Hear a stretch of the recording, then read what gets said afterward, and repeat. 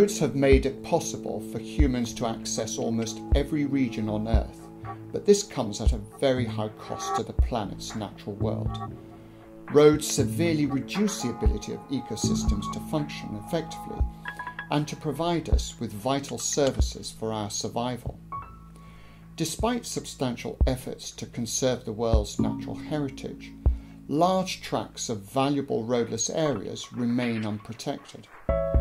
The study shows that the United Nations Sustainability Agenda fails to recognise the relevance of roadless areas in meeting its goals. Roads introduce many problems to nature. For instance, they interrupt gene flow in animal populations, facilitate the spread of pests and diseases, and increase soil erosion and the contamination of rivers and wetlands.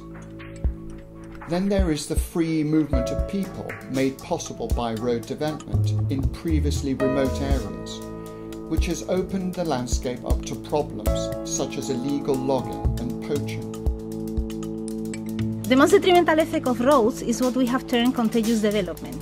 It means that roads facilitate access to previously remote and undisturbed areas, and then promoting a cascade of negative effects like urbanization, land uses, and extraction and overexploitation of natural resources. We have produced a global map of roadless areas, and this map shows that Earth's landscapes are shattered into more than 600,000 fragments. We used a huge data set of 36 million kilometers of roads for producing this map. The study has been a joint effort of a team of 10 scientists coming from 6 countries, and we are all members of the Roadless Initiative of the Society for Conservation Biology. Our global map provides guidance on the location of the most valuable roadless areas.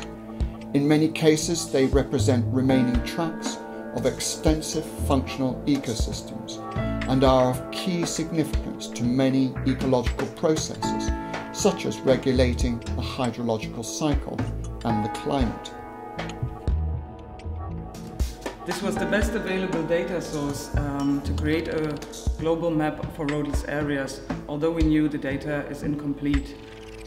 Roadless areas are still overestimated and many of them are reduced in size. The study goes on to show that the United Nations Agenda for Sustainable Development, brought into force in 2015 and now referred to as the Sustainable Development Goals, presents conflicts of interest between the aims to generate economic growth and to safeguard biodiversity.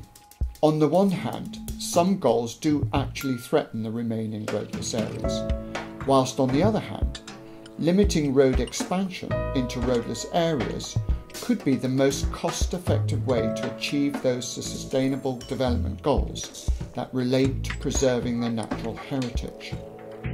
The UN Convention on Biological Diversity just held its conference of the parties in Cancun, Mexico. Its strategic plan is represented by the so-called IG biodiversity targets. The science study shows how this conservation plan ignores the need for safeguarding roadless areas. As roads continue to expand, there is an urgent need for a global strategy for the effective conservation, restoration and monitoring of roadless areas and the ecosystems they represent. We urge governments to prioritize the extensive remaining roadless areas and avoid altogether the construction of new roads in these areas.